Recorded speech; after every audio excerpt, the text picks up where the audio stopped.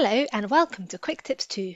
Today I'm going to show you how to pin and unpin your screen using gesture navigation on Android 10. First, to enable split screen, go to Settings. Then tap on Security. Scroll up and tap on Advanced.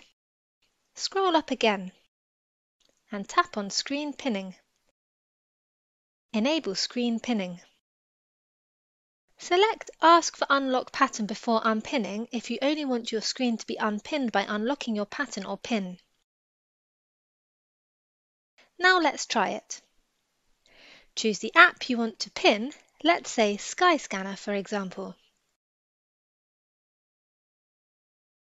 Swipe up from the bottom of your screen while holding, then release.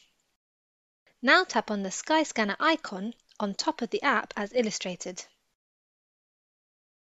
Then choose Pin. Now your screen is pinned on Skyscanner.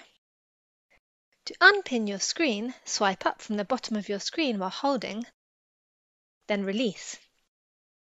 Swipe up again and unlock your phone and your screen will be unpinned.